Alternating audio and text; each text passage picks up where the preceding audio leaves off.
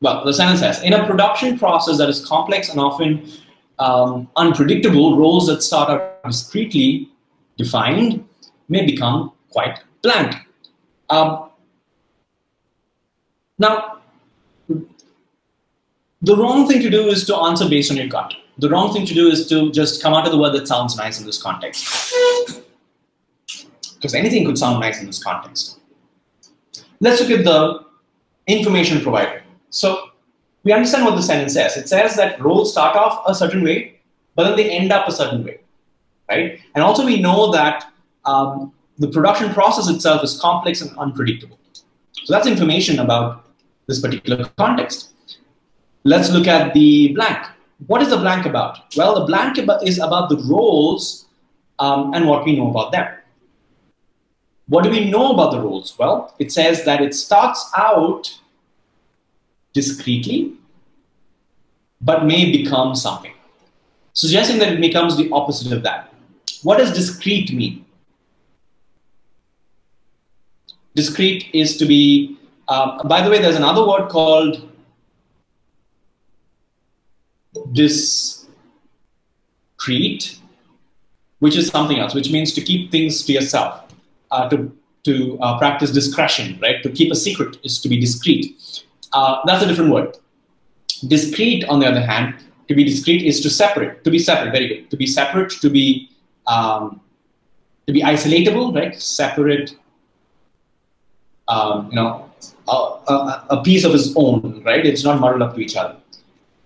So it's saying that these roles start off as separate, discernible entities, but then they become quite the opposite of that. So the opposite of separate, well-defined, is not very well-defined. It's to be like a motley of things, very mixed up,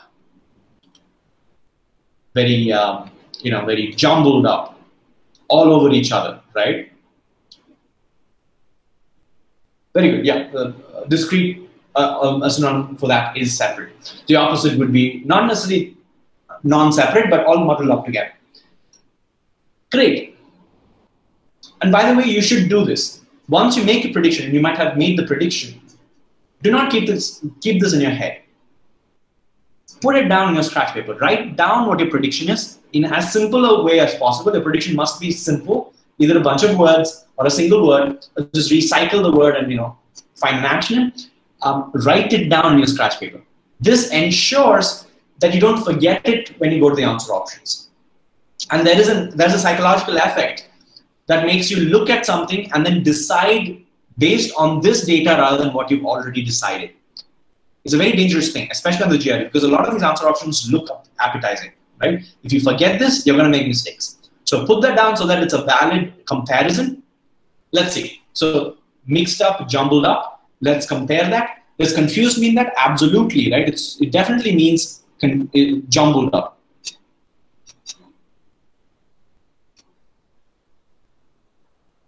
The rules become confused. They become a certain way. So that's fine. Perfunctory. I'm assuming that some of you don't know what it means. We'll come to that. Independent. Independent is sort of similar to discrete. This is a trap, by the way, right? You might not have realized that there is a contradiction going on because, again, your complex and predictable are good indicators that things are not what they seem. Independent is a trap. That's out. Have you heard of the word covert, like covert operations? Something done stealthily, something done in a way that people don't know what's going on, right? The opposite of that is overt, to be quite obvious, outwardly showy, like you tell people what you're doing. There's no assumptions about what you're doing. Overt. That doesn't really make sense. That doesn't mean mixed up or jumbled up. Exacting is to be precise, to be very exact, to be like a perfectionist is exacting. Also, it could also mean to demand a lot of your work because it's a perfectionist kind of routine. So that's also out. It has nothing to do with mixed up or jumbled up. Correct. Surreptitiously is a very good alternative to covert. Although their meanings are slightly different in context, like surreptitiously means sneakily, slyly without the other person knowing, or covert would just mean that you need to do it that way without any tone attached to it. So while one is slightly negative, covert is not necessarily negative all the time. Which brings me back to perfunctory. Remember when you were a child and your parents told you, you did something naughty and your parents told you, you know what, time out, go to your room, study, right? Do your math homework, right? And you did, but you didn't really do it, correct? You did it superficially. You did it for the sake of doing it, per function, right? For the sake of doing it. What this word means is that you do something, something is done without much involvement or depth. It's done for the sake of doing it. So if something is done perfunctorily, it's not going to be of great quality. It's not going to be it's not going to be a product of interest, right? A synonym to this is cursory. Very similar, cursory, sometimes interchangeable. Superficial, like you said, is also a neutral replacement for the word perfunctory. Perfunctory is almost always negative. That's out. That doesn't mean mixed up. The answer has to be confused, right? So here, even if you didn't know some of the words, through elimination, you should have been able to get to A. Why? Because you followed method, and the data there that you've represented in your scratch paper, right? Your scratch paper should look like that. You've eliminated that, you've eliminated that, you've eliminated that. The most obvious answer, therefore, is A, right? So by doing this, you weed out a lot of these silly mistakes, and I put them in quotes for a reason, that you're likely to make on the GRE. Why do I put quotes? Well, there are no silly mistakes on the GRE. They're designed that way. Every step of the way, in every question, there are many instances where they know that a test taker will make certain assumptions or will do something that is not very organized or methodical, and that will leak out possibilities for errors. To prevent that, you have to be methodical. You have to realize that being organized, being methodical is the only solution to getting a very high score. There's no two ways about it, right? It doesn't matter if you're a genius. It doesn't matter if you're someone with really high IQ. You will still make these mistakes if you're not intelligent. Like me, after 10 years, when I see a text completion question, multiple blank, and I don't follow the process, when I sort of do it by the year, because 10 years, I still make mistakes. But if I follow steps, I never make mistakes. And that's a testament to how important being methodical is. So these are the steps we followed. And this is sort of a checklist you need to go through every time you solve a text completion question, a single blank one. Correct. And I will talk more about it. So if you're on a phone or a computer, take a screenshot of this, and this method or this checklist is very important to follow, especially when you're practicing questions. After you've practiced, when you're evaluating or when you're reviewing your questions, ensure that every part of this checklist was ticked off. If one of these was not ticked off, you probably made a mistake. If you made a mistake, it's very likely that you did not follow all the processes, right? So this is what we did. We read the entire text. When you read the text, do not bother about filling in the blank. Don't fill in the blank as you read. That's a terrible idea. Why? Because, like you said, GRE is a psychometric test. They know how you think. They don't want to see if you can intuitively come up with stuff. Then what is it actually testing, right? Instead, they want to see if you can work within the scope of the data provided and make valid inferences based on the data provided. That's the skill that's being tested, inferential reasoning. So to do that, you have to ensure that you don't bring in your own assumptions when you read. Read the text, understand the meaning of the text. Don't worry about filling in the blank right now. Once you've done this, then move to the blank. When you move to the blank, focus on the blank. Ask yourself, what is the blank about? That will tell you that will lead you to the keyword. What is the blank about? In the previous instance, it was the role. And then I asked myself, what exactly about the role does the sentence tell me? That is the keyword. It told me that they are sometimes very discrete. And then there were other kinds of keywords, triggers and transitions, that told me that what we know about this particular item is not the same as what the blank is talking about. So we knew that it was an opposite word, and that led us to the prediction that we made, which takes me to the next step: make a simple prediction. make it, right? Worst case, you may have to just think about the connotation or just reuse the keyword itself, but you have to make a prediction. This ensures that you don't go into selection bias or something else. There's another kind of bias that I'll talk about in a short time. And again, these biases, or potential for these biases, are built into this test. Again, what it means for it to be a psychometric test is that these are designed by psychologists. They know how you think. They're not testing your English. They're not testing your mathematics. They're testing your ability to make decisions and also to be able to avoid logical fallacies or cognitive traps in a situation that is rife with potential for you to fall for these logical traps, right? And the only way to do that is to follow method, to ensure that you have every part of your step covered. Once you make a prediction, don't keep it in your heads. Scribble it down in your scratch paper. It can be a word, it can be a phrase. Scribble it down in your scratch paper so that you have a valid, concrete reference point you can go back to. In fact, going forward, I would suggest pick up a notebook, pick up a pen, and scribble down the predictions whenever we have to make them, right? Do that. You need to internalize this method. It has to become like second nature whenever you see a text completion or science sequence question. The next thing is you evaluate it. When you go to the answer options, again, another thing that a lot of people do is that they forget about the prediction that they made. They just look at the answer option and say, okay, that could fit that, that could fit that, that could fit that. Bad idea. Remember, they know how you think and they know the kind of phrases that people usually come across. So some word that might sound good in a context may not be relevant to that particular sentence or the blank. Instead, match the answer options with the prediction and evaluate it. You're going to assign one of these symbols to each answer option as you go through it. And that will consolidate your evaluation process, right? So for example, if it's a single blank question, I don't know what I know what the word means, but it does not mean what the prediction is, right? I get rid of it. I think it could work. I don't know what this word means. And then I look at it in a scratch paper and decide B is the answer, right? I'm not going to make any assumptions about C because I don't know what it means. I'm going to select B. Or I could, let's say, I've eliminated most of the answers. I don't know what C means. Then it has to be true that C is the answer, right? So by following this method, you ensure that you don't introduce any errors into your process and that you are always objective in your method, right? Let's try this out. Let's increase the difficulty a little bit. This is a double blank question, right?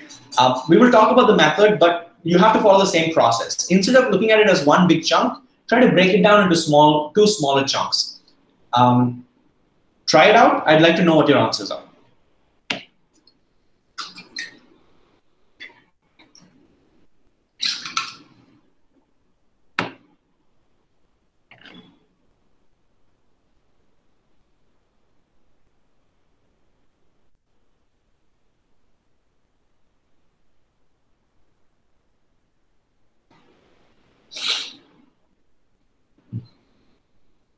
Okay.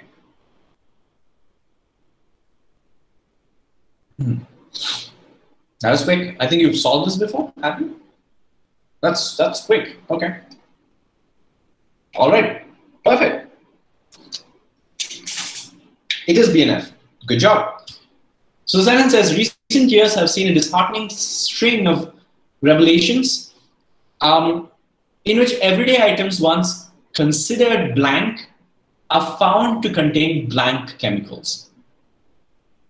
So we realize that there is a keyword here, disheartening. So this is not a good thing. That can lead us to the conclusion that this have to be harmful because it is harmful. The word baneful means harmful. Bane versus boon. Boon is a blessing. Bane is a curse, right? Benign is harmless. Complex doesn't make sense.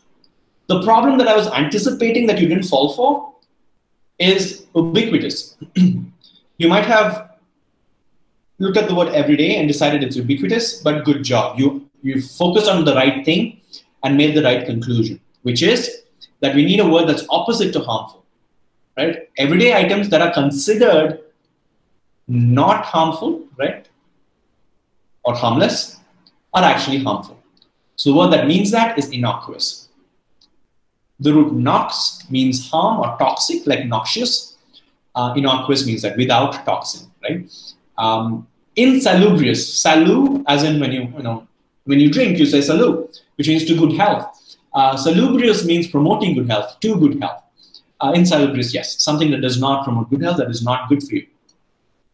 Great. So to review the process, we read the entire blank. We read the entire text. Again, remember, do not fill in the blank as you read. You will be tempted, especially when there are multiple blanks. Do not be tempted to do that.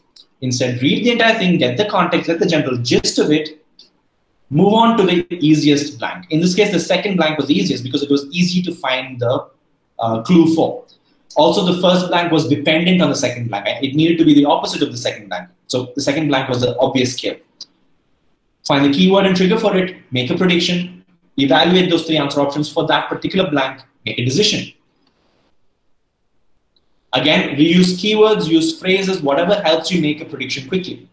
Don't take too much time trying to make a prediction. It can be as simple as you'd like. It can be multiple words. As long as you're able to make a rough estimate of what the answer should be, you're fine. And it is relevant to the context. And of course, evaluate the answer options. And once you're done,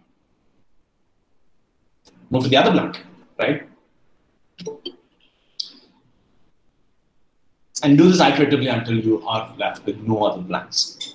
So instead of looking at it as a very complex 1 by 3 to 1 by 3 to 1 by 3 situation, you are making it into 3 single blank questions, which substantially reduces the complexity of this entire process, right?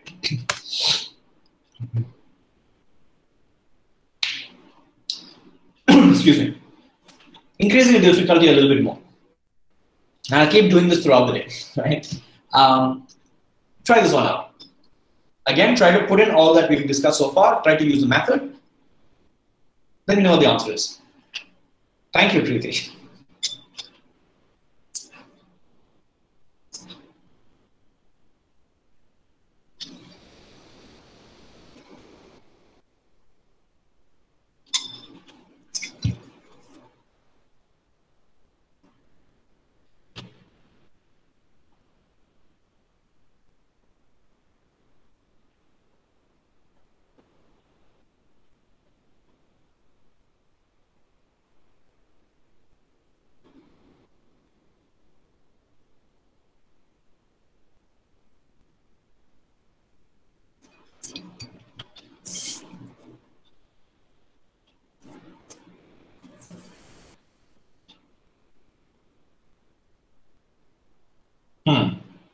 Okay, I'd like to hear from the others as well.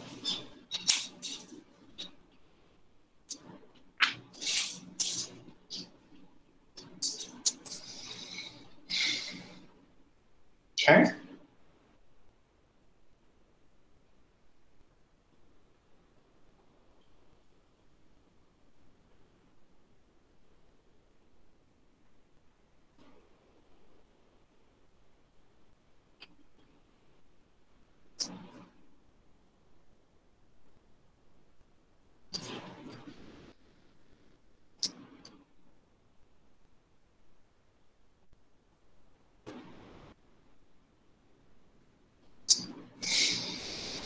Anyone else?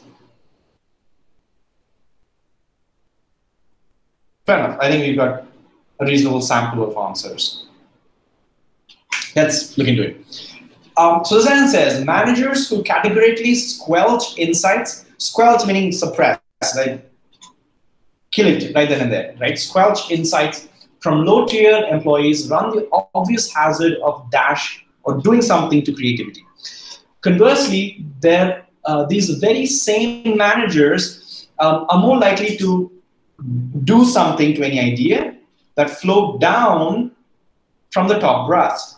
So it's saying that they do something with their lower employees, the employees who are lower than they are, their subordinates, but they do something else when it comes to their to information that comes from the higher ups.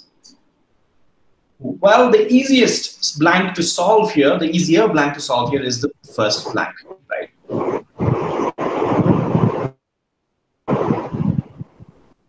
Because, well, Preeti, I'm muting you because, yeah, you can unmute if you want to say something, but ideally the Q&A would be a better time, right? Sorry about that.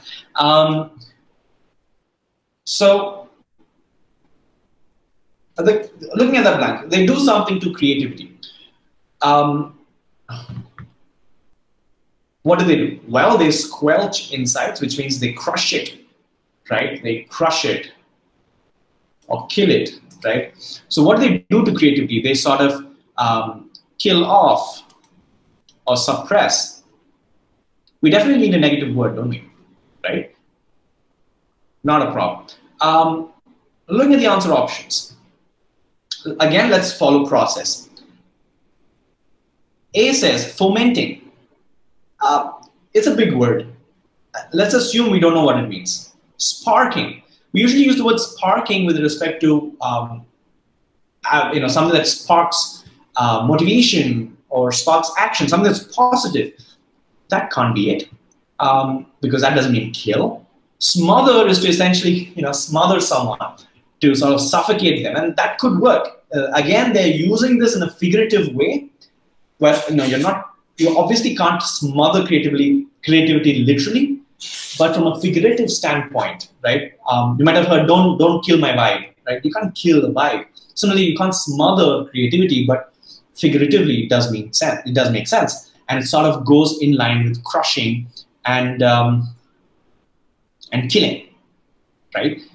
So this could be the answer. Let's keep that. The second blank, it says conversely, so that's a trigger. These very same managers are most likely to dash any idea that flowed down from top brass. So while they are like dictators squelching any creativity from the lower up, they are doing the opposite with the top management. So what are they doing? Well, they are sort of pandering to. Let's think of a simpler word. They're sort of agreeing completely, right? Or going all in, accepting completely without any hesitation, because we need the opposite of squelching. Wholeheartedly accept, right? Unquestioningly embrace fits that context. Embrace is to accept as your own. Again, it's a figurative meaning here. That makes sense. Arbitrarily denounce. Denounce is to say bad things about it. To say that you don't like this. This does not go along with what should be right. But we know that conversely suggests that it has to be the opposite of that. E is a trap, by the way. If you missed out the trigger, you may have ended up picking E for echo. Conditionally approve. See, the problem with F is that though it seems tempting, can someone lower to you approve your ideas? Not really. And also the word conditionally doesn't work here because we need the opposite of squelching, right? We need something which means out and out acceptance. D should be the answer. Comparing A to C, C is the right answer because we're sort of sure about C. A, we don't know what it means, which takes me to A. I'll explain that. Is my voice breaking up? If there are any network issues, please let me know. No? Okay, fair enough. Fomenting reminds me of the scene from... Really? I don't remember that. Well, I've seen the show multiple times, but I don't remember foment. Fair enough. Foment is to cause something to happen, to sort of stir up, right? Something could foment some action. The new legislature fomented protests all around the country to stir up to action, to spark, but not necessarily to spark in a positive way, not necessarily, right? So that's out as well. C for Charlie and D for Delta are the right answers. Unquestioningly embrace, which is the opposite of to smother. Correct. To incite action. Correct. Again, if there are any queries about this, if I need to clarify anything, let me know.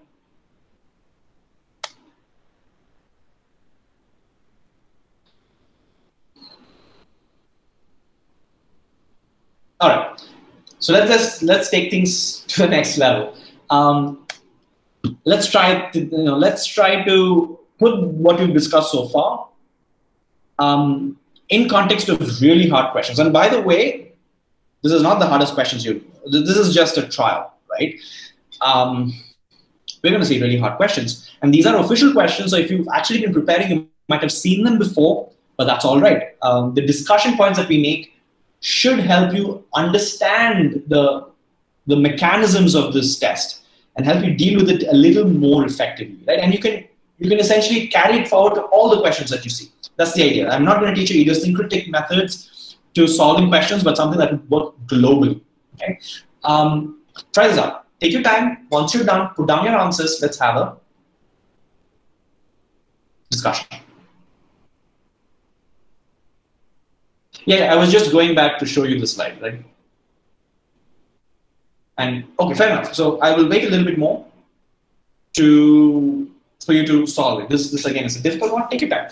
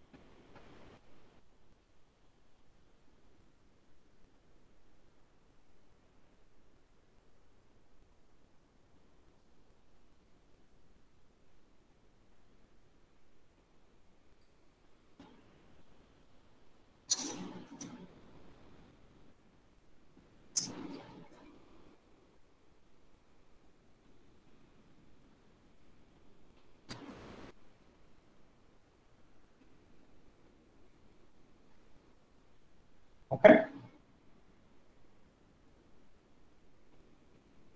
I'm going to give you one more minute. I'll be right back.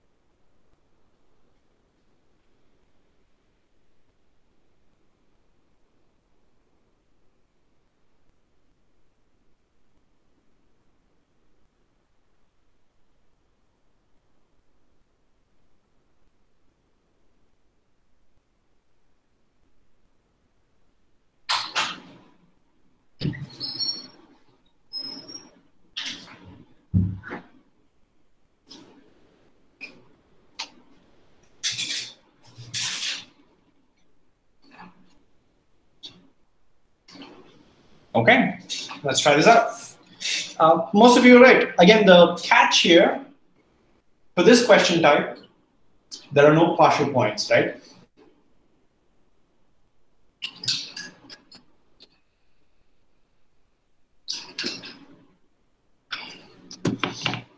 So let's take a look at the sentence. Again, don't fill in the blank as you read the entire thing, understand what it's trying to say. The incipient blank regarding taxes. Incipient, by the way, means very new, something that's just born.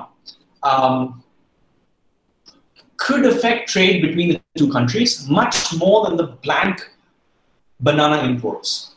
So it's talking about a particular quality about these imports and a particular feeling about the taxes.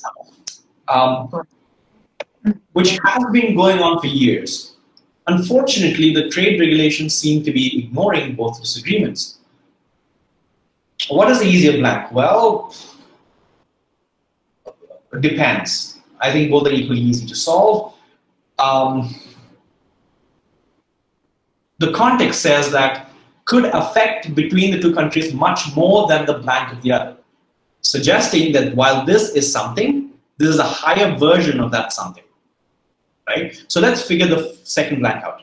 What do we know about the second blank? Well, we know that these two have a similarity in that there are disagreements.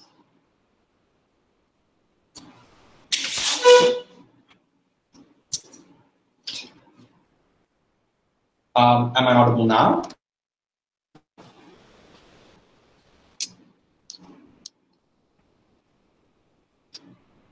All right.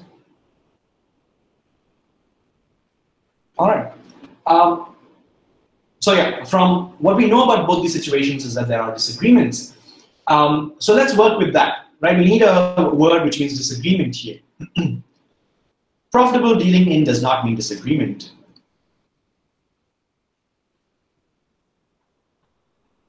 Predicament regarding. Well, a predicament is a bad situation, an unfavorable situation, but that doesn't necessarily mean it's a disagreement. Festering dispute works. A dispute essentially means a disagreement. Let's keep F. And from context, we realize that the first thing could affect the country more than the second thing. So this has to be much worse. So a higher form of disagreement, maybe a fight, right? All-out fight. A row means a fight.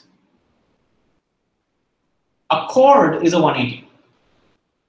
Accord is to go along with. When you are in accord, you go along with, you're in harmony with whoever else is involved. Investigation doesn't mean that, doesn't mean fight. Row is the answer, right? I guess this wasn't as difficult as I assumed it was, and now that I think of it. Let's increase the difficulty a little bit more. Again, for anyone who had an issue with any of this as to why you could not make a prediction for a certain thing, think about the steps that you followed. This definitely could not have been a vocabulary issue, right? These are not very rare, as in not very uncommon words. Sorry if I'm making that complicated. The problem, if any, would have been a failure to follow steps. It's as simple as that. Let's continue this conversation. Again, if there are any problems along the way, if you want me to explain something a little bit more, if you need more clarity, let me know. Try this one out. Triple blank, again, the process is the same. Read the entire thing. Do not be tempted to fill in the blank as you read. Find the easiest blank, predict for it, solve for it. Move on to the next blank, and keep doing that until you get your answers for everything. Let me know once you're done. Take the time that you need. Once you're done, put down your answers.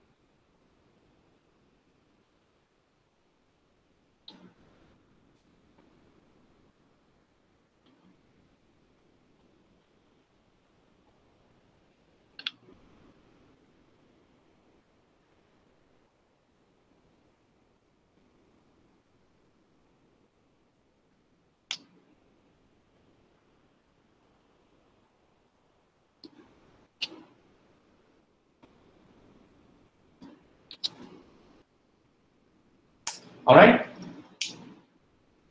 Others? Again, this is going to take a little bit of time. Let me know once you're done.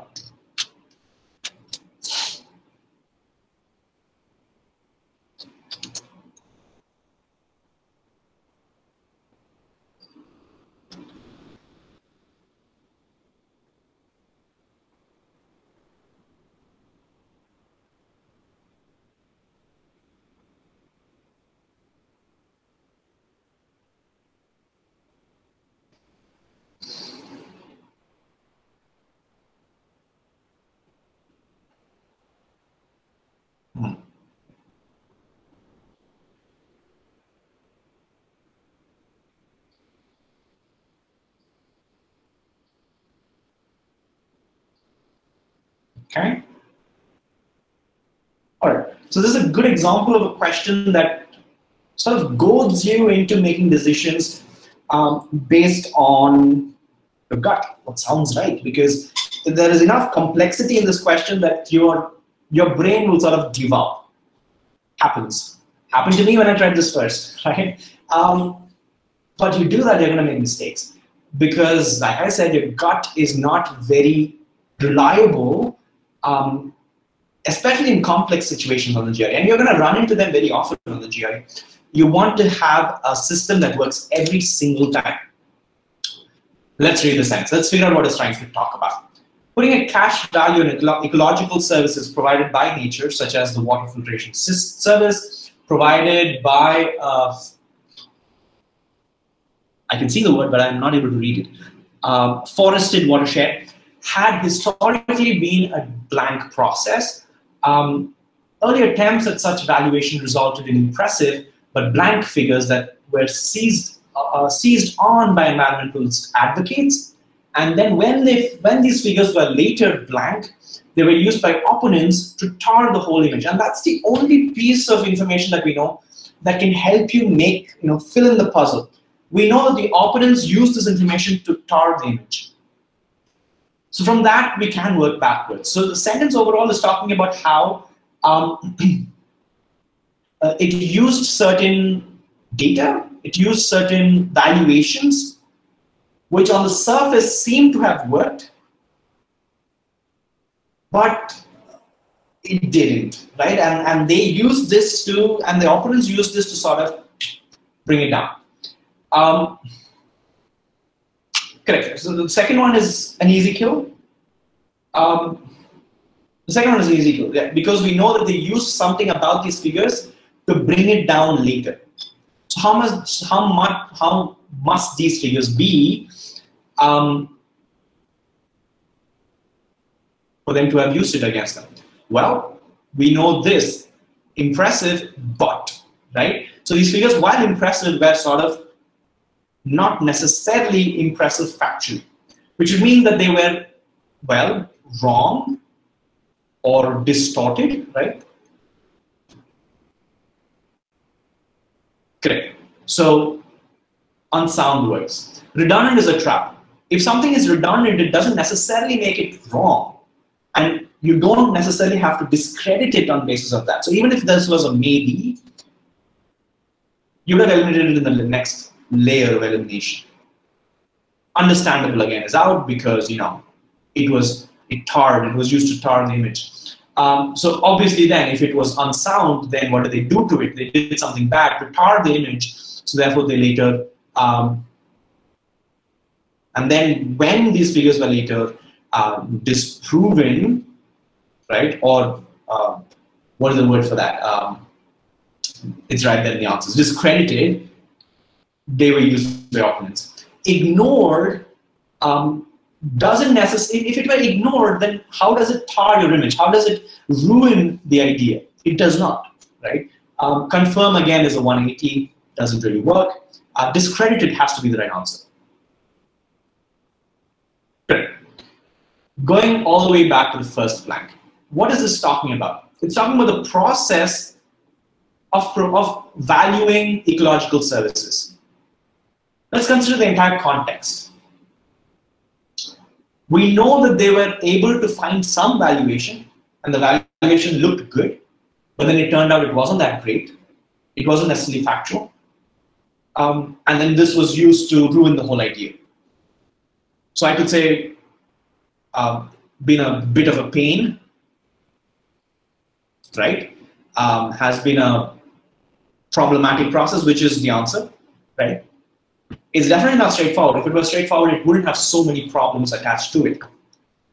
And it's not dispassionate. Anyone knows what the word dispassionate means? If you're a student, I've probably drilled this down into your head multiple times. Any idea what the word dispassionate means? A simpler word. Phlegmatic could mean a lot of things. Not really. It's not synonymous with dispassionate. Yes and no. So dispassionate means to be fair, to be unbiased, right? Suggesting that you are not driven by your passions. A synonymous word to this is disinterested. When you go to court, you want your judge to be disinterested.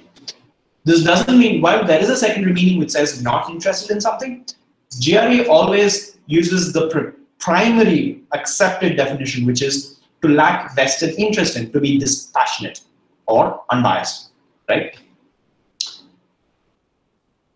So there you have it, problematic, unsound, and discredited. Again, if there were problems with it, let me know. Try another one.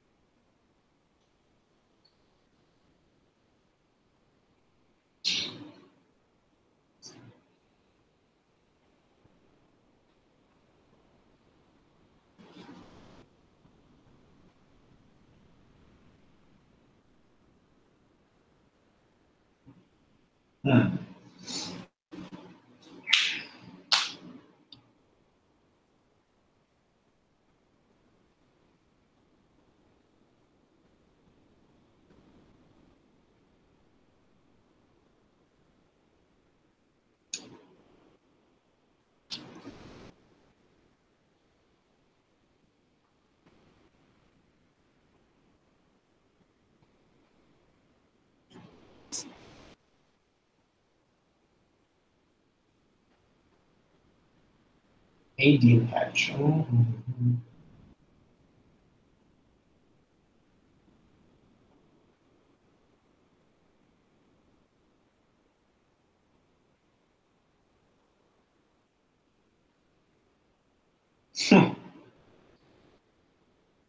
If you're playing the odds, you're going to lose in this one.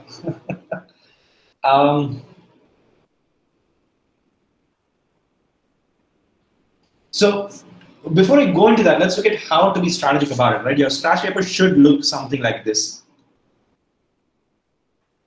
Again, because there's a lot of complexity in this question. And this, if you see this question in your first verbal section, drop it. Not worth it. Because if I look at the first verbal section, the scored first verbal section, the average difficulty is going to be medium, which means that you're going to have an even distribution of easy, medium, and hard questions. This is a hard question, right? And this is probably one of the few hard questions. You're going to spend about 4 minutes trying to solve it, double checking it. Not worth it. Mark it, move on. Maybe guess in this case, but you want to ensure that you get everything else right. But if you get this in the second section, then maybe it's good to invest time in. Again, we can have more of a conversation about those strategies in the Q&A. Looking at the sentence, actually looking at the answer options, I forgot what the answers are. Let's solve this together, right? Only with the discovery of an ozone hole over the Antarctic did chemical companies finally relinquish their position to ban CFCs, which destroyed ozone. The discovery suggested that strong political action to halt production of CFC might be blank. And fortunately, the industry yielded. Then it says this, the colon. The colon is used to explain or expand on an idea or give an example of something, right? So usually if there's a blank here after the colon or before the colon, whatever comes after is an explanation to that particular thing. That's just a heads up, right? Many of us do not notice that in the heat of the moment. So it's like a explanation word. Although companies had recently blanked their research into CFC substitutes, studies they had initially years earlier had produced blank results. Again, there are multiple layers to deal with this. The easiest one, the first blank. We know that they are banning CFCs. They want to ban CFCs. So therefore, the suggestion of strong political action against CFC might be inevitable, right? Might be definite. Because that's what the sentence says, that finally relinquish their opposition, so they're not opposed to it anymore, and the government is all for banning them. So then this proposition, the political action to ban it, will be quite obvious. It's going to happen. Imminent means that it's going to happen, right? Imprudent would be unwise. Prudent is to be wise. Prudent is to be wise. Imprudent is to be unwise. I've told my students before, it's a lame mnemonic. You've seen these ads, what I say prudential. What they essentially want you to think is that if you do this, it's wise for your future. That's essentially what they're trying to get at. Premature, again, makes no sense because they've spent a lot of time on this. It's been a long time coming, and the opposition has, in fact, agreed to the other side. So it's not premature. So I get rid of those. A is the right answer for the first one. Let's look at the context again. Fortunately, the chemical industry no longer felt compelled to oppose such action. What that means, therefore, is that they have gone ahead and said, I'm not going to produce CFCs anymore. Whatever follows will be an explanation of that. It will be in line with that. It says, although companies had recently dashed the research into CFC substitutes, studies they had initiated years earlier had produced dashed results. So think about it. If they have said that they will not produce CFCs or CFC substances, what will be their view towards CFC substitutes? They have to replace CFCs, right? So obviously they've made some progress towards CFC substitutes. That is what this context suggests. And it can really throw you off because of this although, but you have to look at the context and understand what he's trying to say or what she is trying to say. And what they're trying to say is that these companies have moved from CFCs to producing alternatives, viable alternatives. Third blank is the easy one. So what do we know about it? The research into substitutes had produced some kind of results. So they're against CFCs. They said they'll stop making CFCs. And the explanation is that they've done something with CFC substitutes. So obviously they must have made broken some ground, produced good or viable results. Again, this is a complicated question because a lot of the answer is there in the context. The answer for good or viable, something positive. Encouraging could work. Inconclusive is not a positive thing in this case. Unsurprising also is not positive. If it's unsurprising, it will not be innovative. Nothing new happens. G is the right answer here. And that's the pivotal blank, right? Once you get that, the rest falls in place. So we know that they're going to ban CFCs and the companies are in line and they've worked on an alternative for CFCs and that has given results. Looking at this particular context, although companies had recently dashed the research, we know that they've gotten good results, but the word although suggests that something opposite has happened.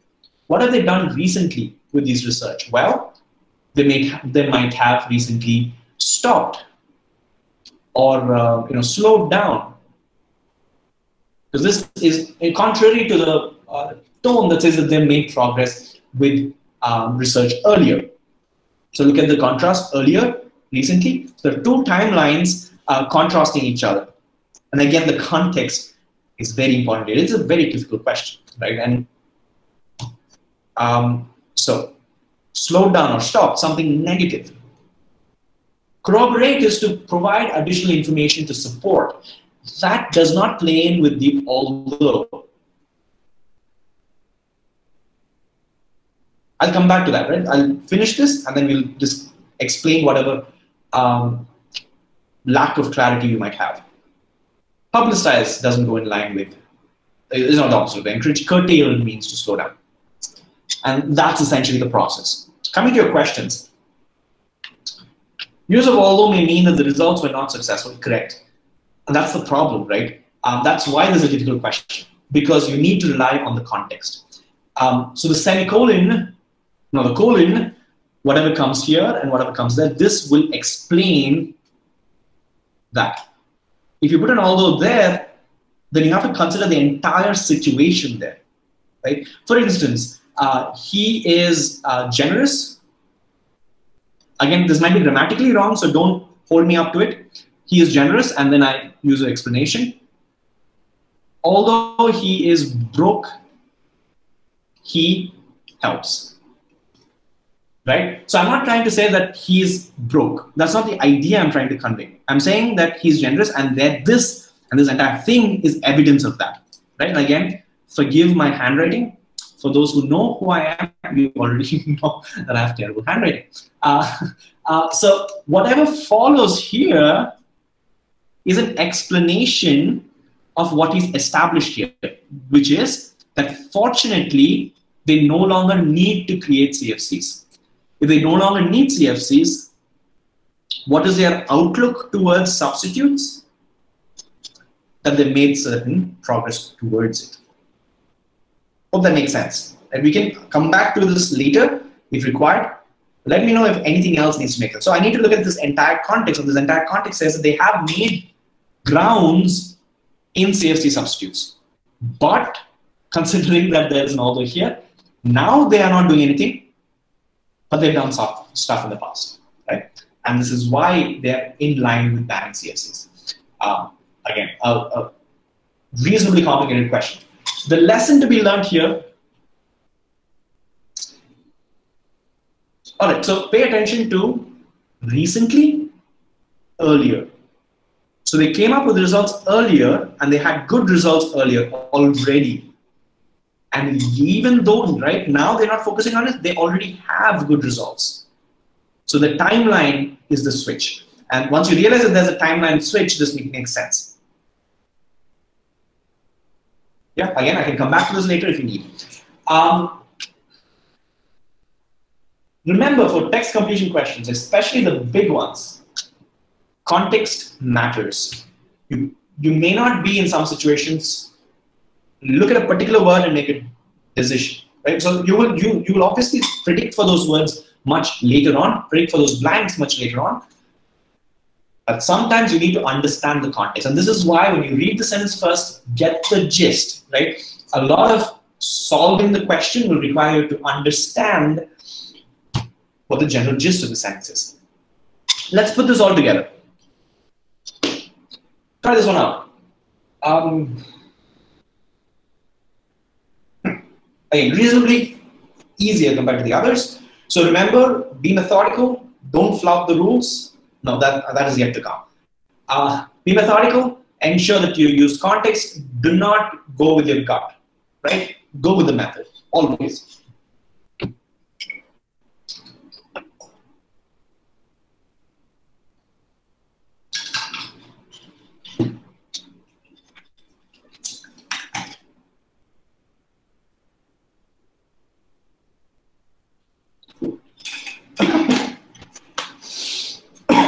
Excuse me.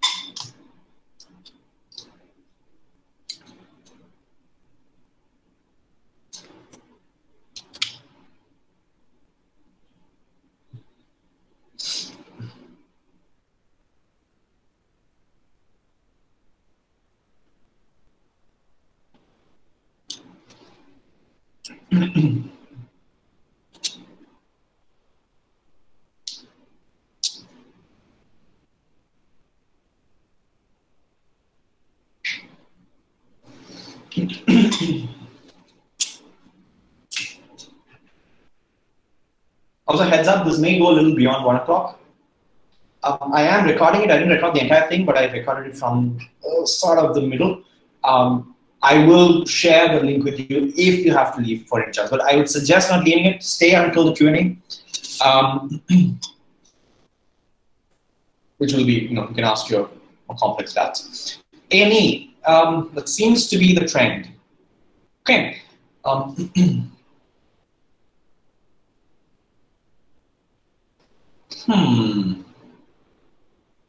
This might actually be an issue of not very contextually understood vocabulary. Let's see. So it says, unlike the problems in recent financial scandals, issues raised by the regulators in this case appear largely to pertain to unwieldy accounting rules that are open to widely divergent interpretations. And then it takes an aside and says, not to dash transactions designed to blank corporate maleficence. So maleficence, mal means evil or bad. This is to do, like factor, do. Malefactor, maleficiary. Maleficence is evil doing, or bad doing, doing bad things, unethical things intentionally. Again, context matters. So overall, when I think about it, it says that the recent problems is because of accounting issues rather than actual deliberate, what is that word? Doing something bad. Yeah. Deliberate acts of criminality, right? And that's the context. So it explains that. It says it's probably unwieldy accounting rules. And it says not something else. So what is it not? It is not deliberate criminal activity, right? That's what this context should say. So let's try to fill in the blanks based on their own specific context. So what are we talking about in the blank? We're talking about the scandals. No, is it about the scandals? All right, it relates to what it pertains to. What seems to be the reason why these scandals happen. And the reason is accounting rules, not some kind of transactions designed to dash corporate maleficence. So what will these transactions do? Well, they're doing something with respect to hiding these kind of bad transactions, right? So essentially, this would say that these scandals arise for accounting reasons, not because they're trying to hide corporate maleficence. Again, contextual. There's no clear word that suggests that this is the answer, but the context provides enough information for me to answer that. One second, let me just quickly check if there are any contextual cues. Fair enough, there's nothing else. So the answer for this would be cloak. Cloak is to mask or hide. Ameliorate is to make less well, bad, for a lack of a better word. The root mel means soft or fine, like melodious, mellow. Ameliorate means to make something softer. For example, someone is very angry and you try to ameliorate the situation by doing something nice. Ameliorate and ameliorate mean the same thing. Roots can be a little, etymology can be a little dodgy. There are exceptions. Again, if you registered, I will send you the course that should help you isolate any problems that you might have with that.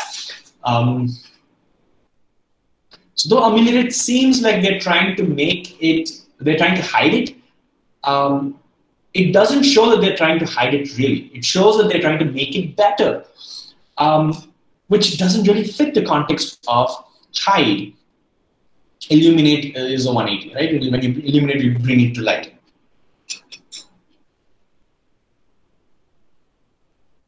The meaning of what again? Oh.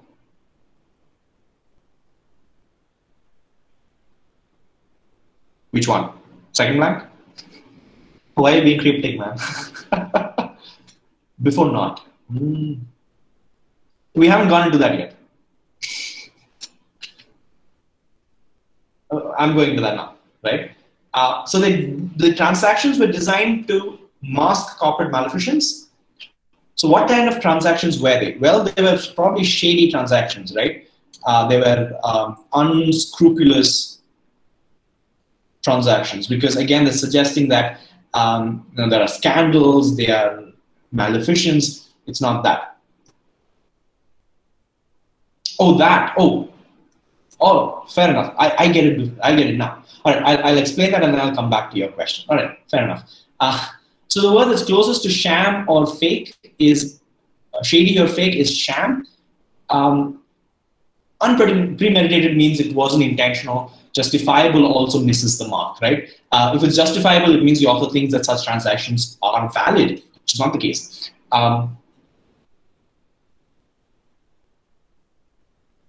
No, so one question at a time, right? So I will talk about what Amitya said. The dash there can be used, it's not a hyphen, it's a dash. Can be used instead of a comma, right? I need to go into grammar for this. I actually planned talking about grammar, but heck, let's talk about it. So sometimes you can add on an additional piece of information right in the end by using a comma. For example, I met my dog. I met my dog. I met my dog in the park, running down the street. It's a terrible sentence, but just illustrate the grammar of it. The running down the street is a bit of an information that's nice to know, but it's not important. It's not the main idea of the passage, or even the secondary. It's nice to know information. In grammatical terms, it's called a parenthetical phrase or a parenthetical clause, because you can put a parenthesis, a bracket around it, and it'll do the same job. That's what a comma does. You can also do that by splicing sentences. You can put information in between two commas, clauses and phrases, and they will do the same job as that. I could say, I met my dog walking in the park, walking in the street, comma, in the park. It's an awkward sentence, but it illustrates the point. Coming to your question, what does a dash do? Well, a dash does the same job as a comma, but it shows something that is less relevant than with a comma. It shows an aside, a side point. That's pretty much it. It's a punctuation. It does the same job as a comma for all intents and purposes, right? So this is essentially a nice to have information. So I make that conclusion based on the details that have already been given. Coming to Preeti, so the actual purpose of unwieldy transaction is to hide.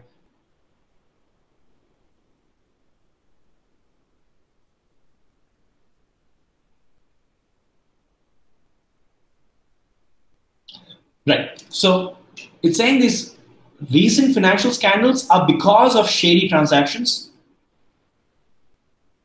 But because it says unlikely, this recent issue is not shady. It's just that There's overwhelming rules, right? And then he qualifies that and says, it is not this, it's rather that. So I need to essentially double back to financial scandals. That's pretty much it. That's the only other contextual clue that I have. Right? Again, if there are queries, let me know.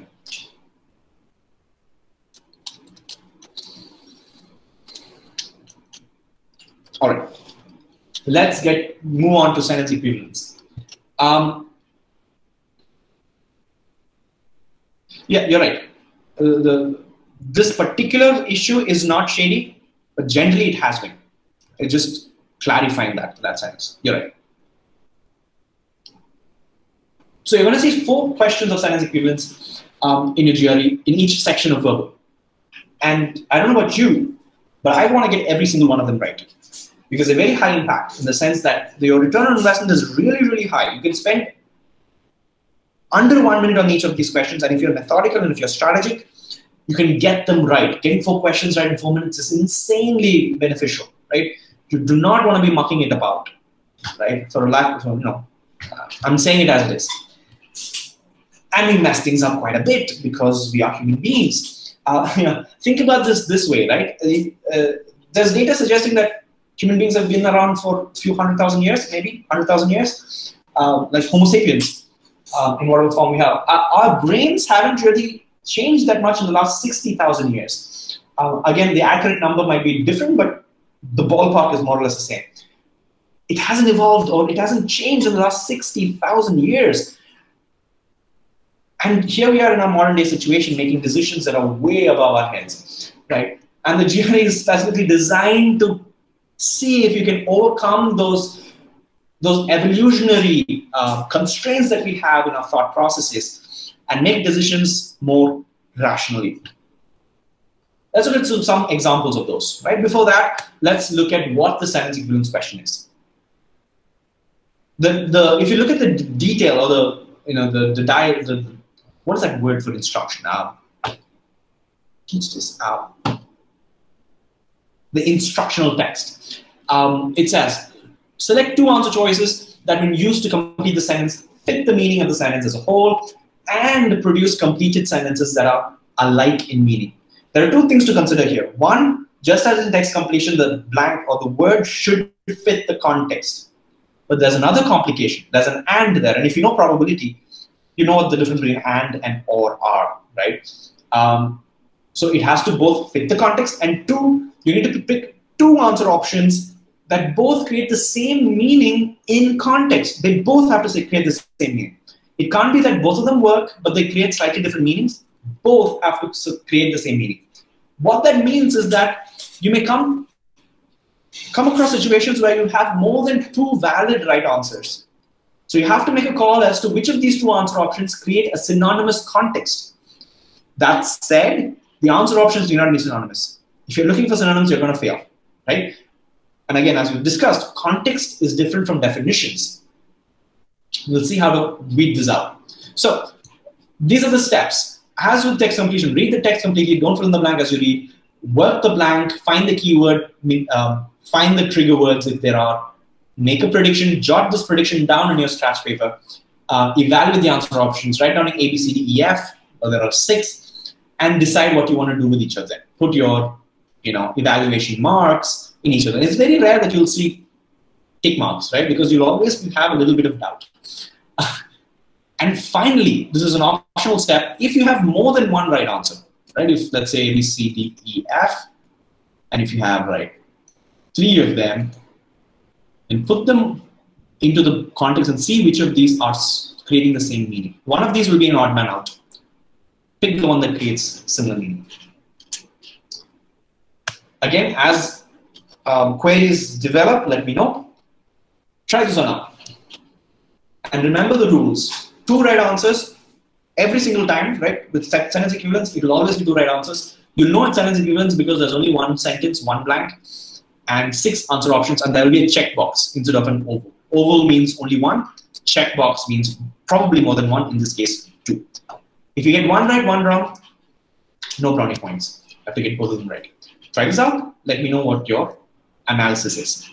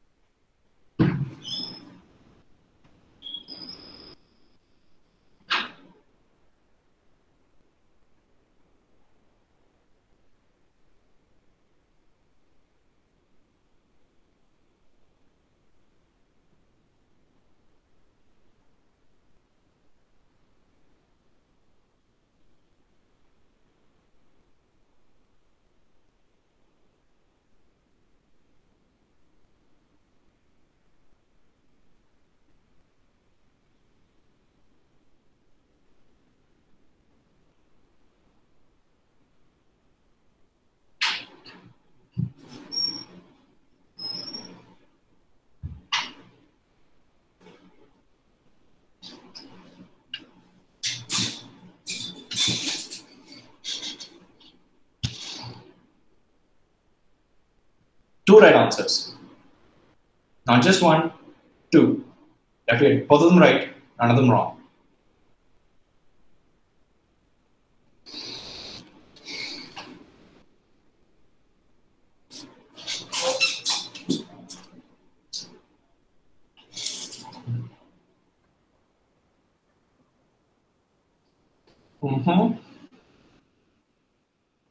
Okay.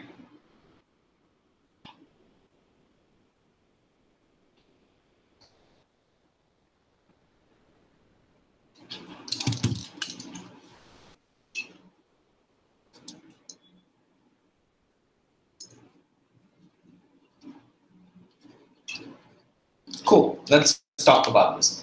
Again, this will take much less time than it takes completion question. That's the point. If you want to be methodical, you don't want to rush things through.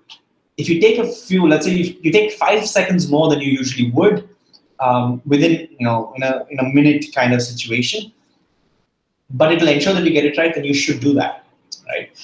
Let's look at the sentence. Skeptics contend that any scheme for charging visitors to websites that rewards vendors adequately would require steep prices. Blank the kind of frequency, casual use of websites that surfers now take for granted. So it essentially, by charging, it says it'll do something to the kind of usage.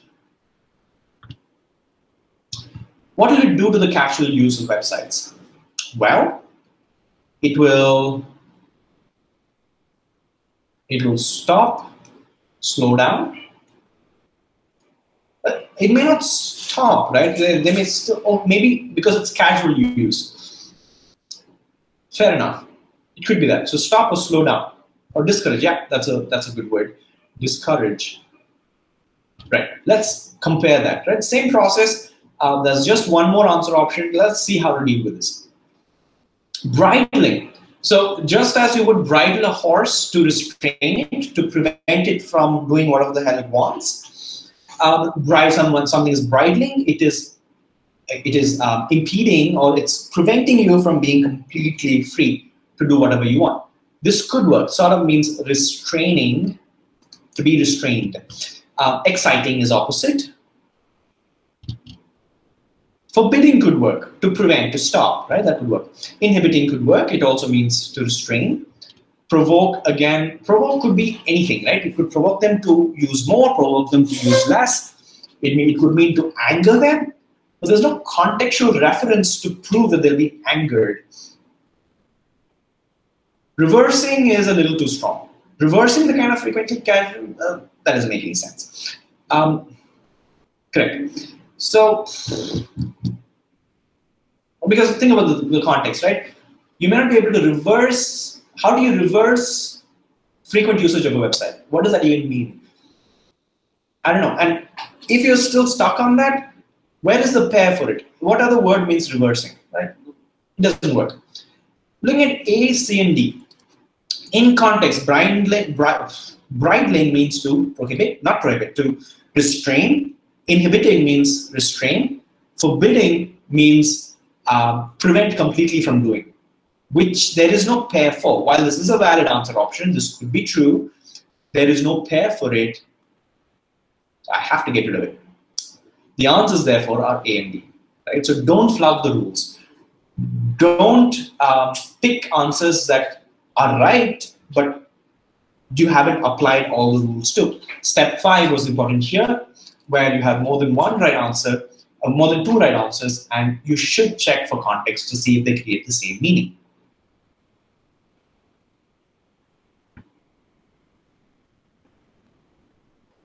Not necessarily. Again, these are parenthetical phrases. It becomes a, I don't want to go to grammar, right? It becomes a, it becomes something called a participial modifier. I don't want to go into it, but it's fine. Reversing should be fine grammatically. Right? Again, I do not want to go into grammar because GRE is quite painful as it is. Let's not add more complexity to it.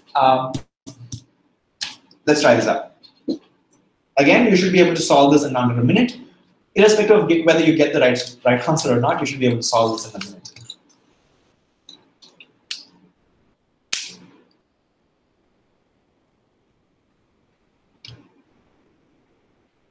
So in the A, it meant to inhibit. Bridling is to prevent. Not prevent. Bridling is to put resistance on movement, whereas forbidding means to completely stop, right? To prohibit it. So that's a little more extreme. The contextual meaning does change. Bridling is to put restraints on, to prevent the full movement of, like a horse has these bridles, right? Complete accoutrement of things that it has to wear so that it can be controlled, it can be restrained. Literally, bridle means that.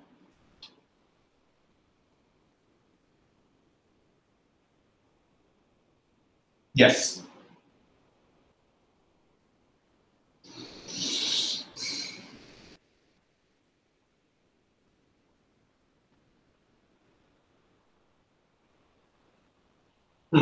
Another situation where you can easily pick the wrong pair. Could you give me the answers?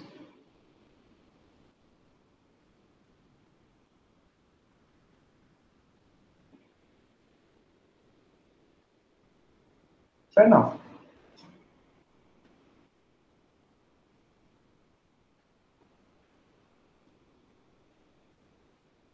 Two answers.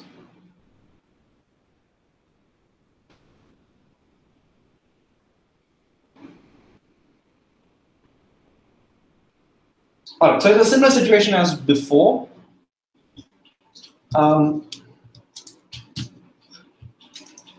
I look at the sentence, it says, notwithstanding their blank. Why are you afraid?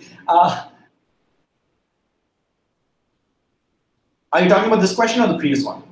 We'll come to that. Let's evaluate this, then we'll come back to that.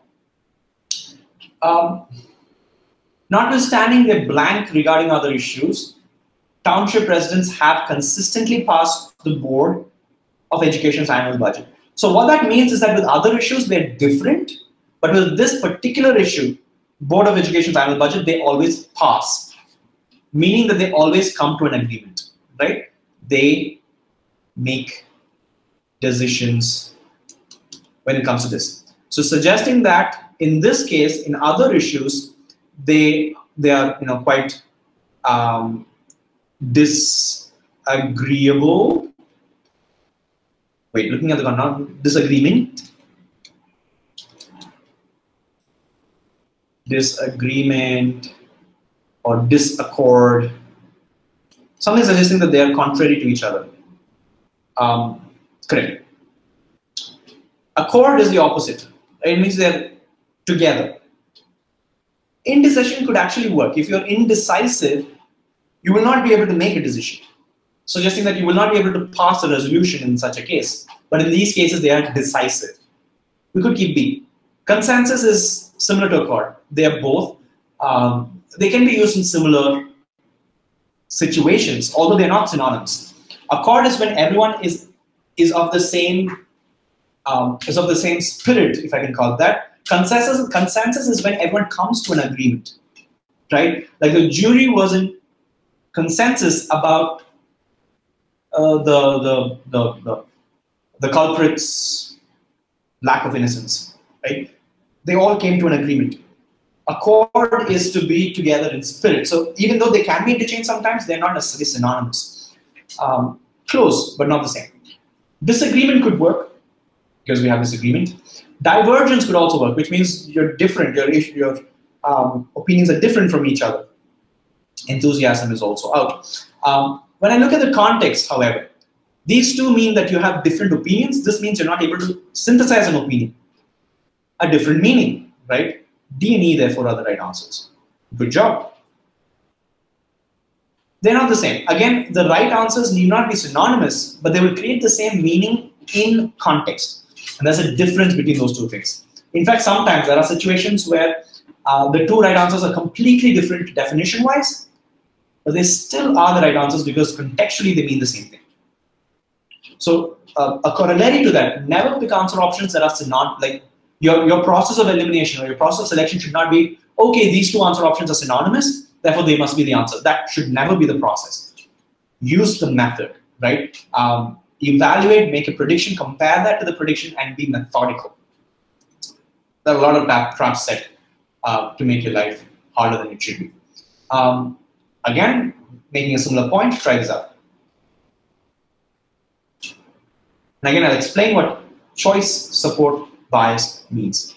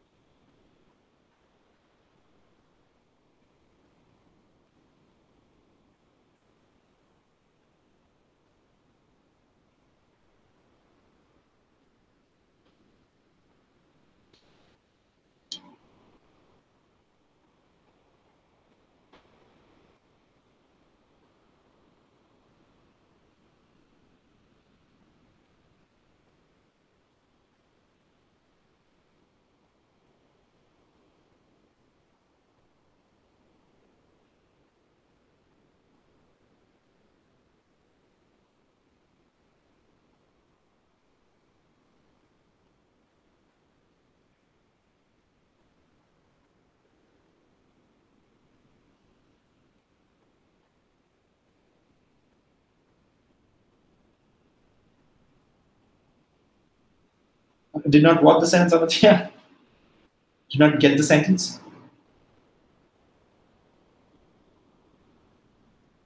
This is a tough one. This is a tough one. Okay. Whoopsie.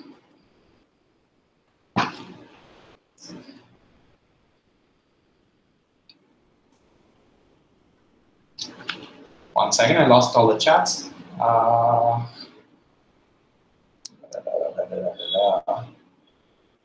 ANF analog means did not have an equivalent in the analog means an equivalent of, an analogy of, a polar equivalent of, right? If it says it did not have an analog, it means yes, it means what you're saying. Let's do the context. So the key, well, think about it from a psychological perspective. When you're faced with a situation that's very complex, when you don't know all the facts, when you can't process all the facts, chances are that you will look at your options and your eye wanders. If it sounds a little bit like I'm alluding to something else, I am. Right? You look at your options and whatever catches your eye, you sort of decide that that's the one, right? And then your logical brain sort of reiterates that. It says, you know what? There's XYZ proof that this could work, therefore it sounds good. Perfect. That's a terrible way to go about life scientifically, right? Scientifically, you look at the data and then make a synthesis based on the data rather than figure out a thesis and then find data for it. That's terrible science. Many questions will put you in a place where you end up making or doing choice support bias, where you look at an answer option, you decide right then and there that that's the answer. There is no logical backing for it. You just feel that it's right. And then you support that decision by looking for opinions. This is very true, or this is very apparent, especially when it comes to reading comprehension and critical reasoning questions. Sometimes true for text completion and sentence equivalence questions, right?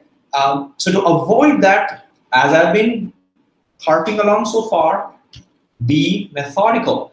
Let's see what you do, right? The stories of silent drama may often have been blank, yet within those broad outlines, the true artists among silent film actors could express shadings that had no immediate analog in language. So what it's saying is that silent films are of a particular way, and what we know about it is that they're quite broad. We also know that they generally don't have shades of meaning. An actor can bring in shades of meaning, but silent drama as a medium does not have shades of meaning in itself. So what does that mean? What are they trying to say about silent drama? They're trying to say that it is quite bland. It is without specifics. It's all black and white, or it's very gray, right? It's very nebulous, if I can call it that. Very basic, very good, right? So it has been without what should I say, subtlety, or to be more simple, without without complexity or colors. There's something that's very simple, something that's very basic. Look at the answer options. Again, before I go there, I hope that makes sense. We chose the clues, or rather we identified the clues, we made a decision based on what it said. The yet told me that it's the other way around. Implausible means something that is not possible, right? That doesn't mean subtle or lacking subtlety. Incredible means unbelievable. Something that's too amazing to be real. That's also out. Conventional, well, you could say that, but does conventional have to mean without subtlety, without color, something that's bland? Not necessarily, right? Not necessary, right? To be bland. Elemental means basic. It means without finer lining. It means at the most rudimentary form. So does rudimentary. Confusing could also work, where you might have looked at that and said, it's a broad outline, so therefore it must be confusing. Well, does it necessarily mean that something that has a broad outline is also confusing? It didn't say it has a broad outline with interchangeable or confusing meaning, or where the meaning could be misunderstood. It doesn't say that. So confusing also doesn't work. Also, it doesn't really have a pair. The answers, therefore, are elemental and rudimentary. Right? While you see it this way, it makes a lot of sense. It's obvious. But when you solved it, it didn't make too much sense. It was very ambiguous because you looked at the answer options and you would have gone through all of them. You would have been, all right, I'm not sure about these. Maybe this could work. Terrible idea, right? Be methodical. Use scratch paper. If you scratch something out, it's out. Don't revisit answer options that you've objectively eliminated, comparing it with the prediction, right? That's it. Does that make sense? Does the prediction make sense? If there are any queries, let me know. So let's put this all together. This will be the last question for the day, the last problem for the day. Try that.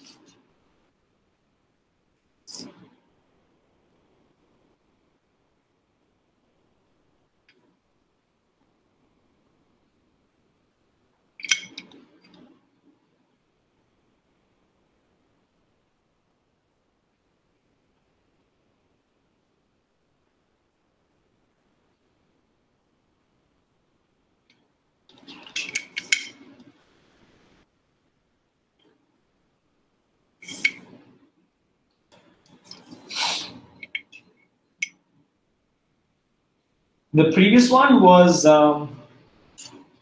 just going to go there quickly, elemental and rudimentary.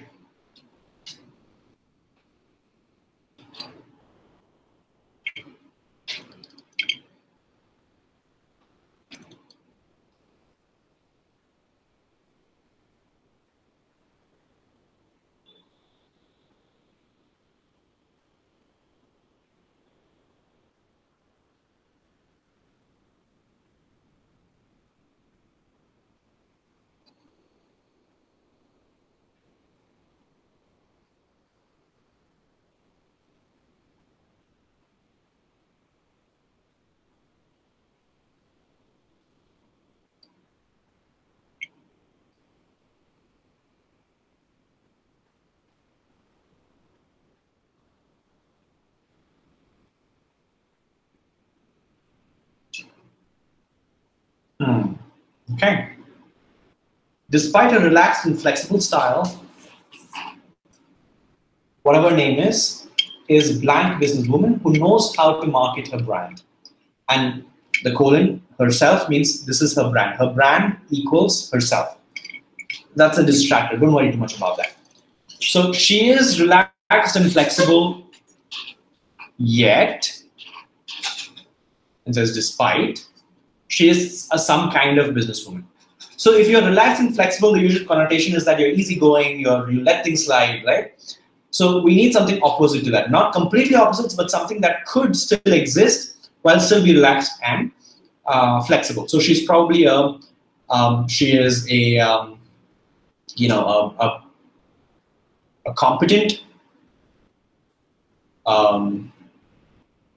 good businesswoman. She's very good at business, right? Correct. So if you have three answers, let's check it by putting it back in the context.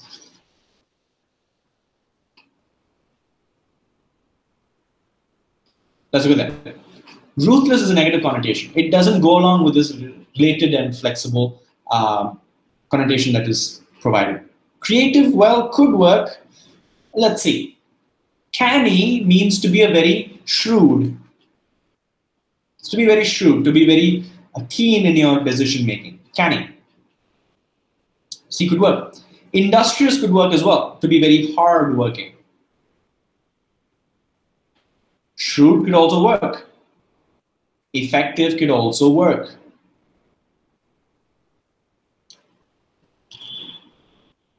What have I done? Okay. Okay. So there are multiple answers that you could select. But the rule is, can I have a pair among these answers? Do I have a pair for creative? She is creative businesswoman. Is there another word which means creative? No.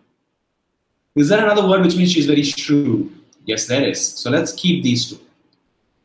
Industrious means hardworking. Is there any other word in context which would mean hardworking? No, it does not. Effective doesn't mean hardworking. Effective means you're able to achieve the result for whatever you do, right? It doesn't even mean you're efficient. It just means you're able to achieve results. It has nothing to do with hardworking. So while they look similar, in context they mean nothing similar at all. They're very different words. The answer, therefore, is C and E. This is a tough one, right? And I guess most of you got it wrong. And that's by design. It is a tough question. There are a lot of answer options that are very close to each other.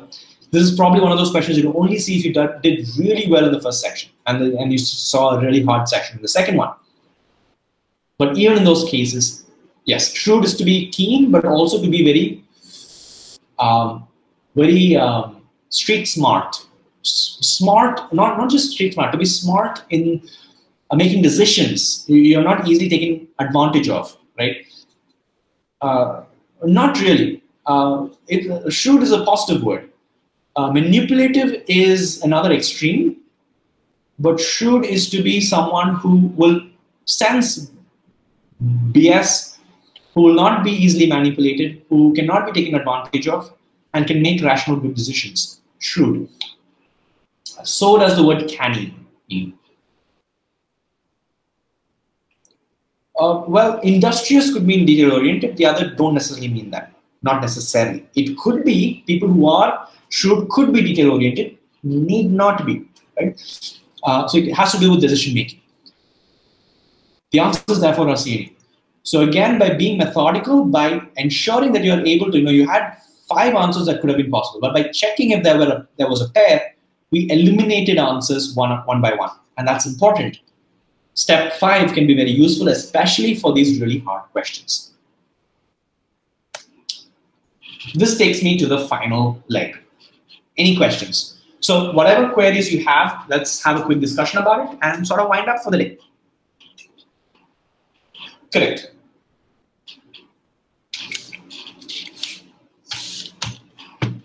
So any queries, anything that you want to clarify? Yes, you're right.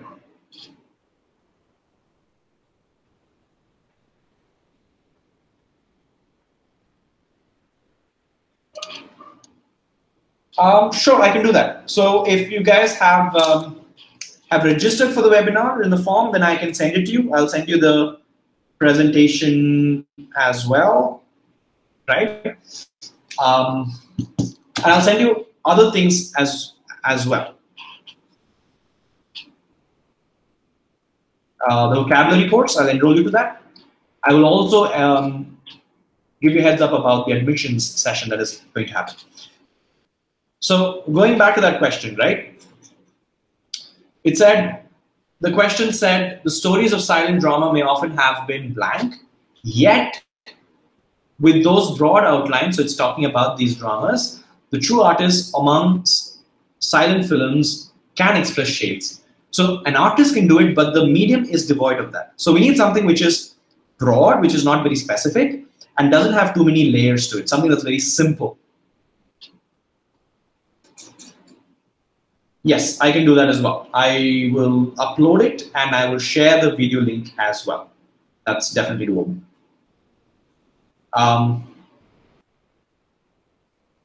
So our prediction was basic or without complexity, and therefore we picked elementary and rudimentary.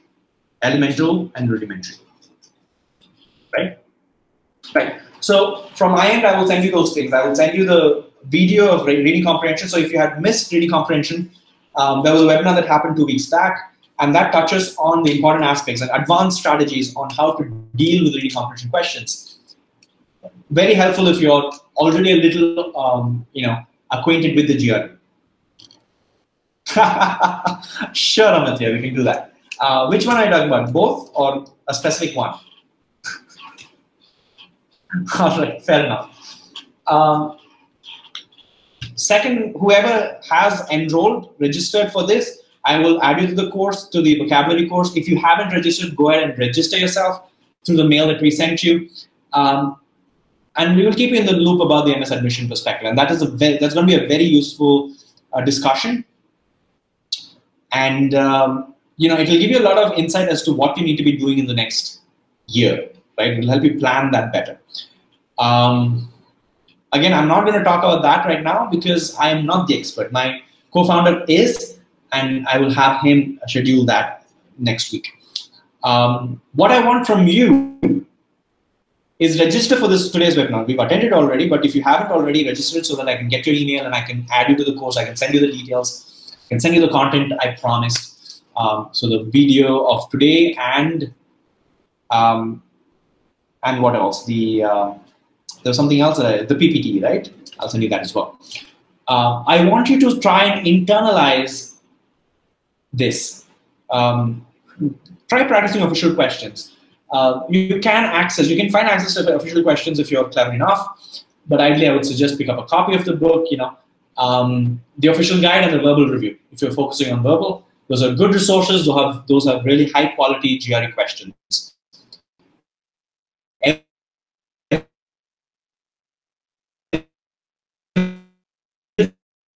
Everything else out there in the market is a version of it, right? It's not the same.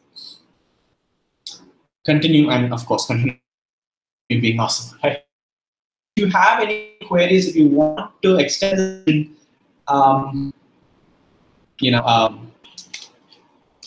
or if you want help with your GRE preparation or your admission services, we provide both of those.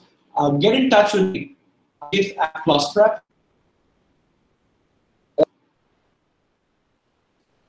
Right? You can mail me. I do not promise that I will immediately get in touch with you, get back to you, because my email gets flooded quite quickly, but I will definitely get back to you, right? Whatever your queries are.